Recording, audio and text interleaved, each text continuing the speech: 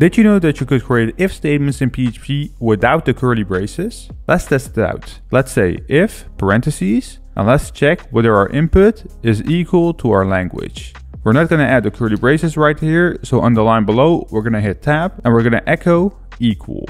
We could also add a else statement right here, so on the line below let's add else, then we're going to add another echo of not equal. Once we run the code, you will see that the echo inside the if statement has been printed out right here because the condition has been met. Personally, I'm not a huge fan of not using curly braces because it only allows you to do one thing with each control block. If we add a second echo inside our if statement, you will see that we're getting an error message with our else statement because we added a second action inside our statement. Using braces helps to make it easier to track where a block starts and ends, as well as a future-proof reading for when you need to add just one more statement.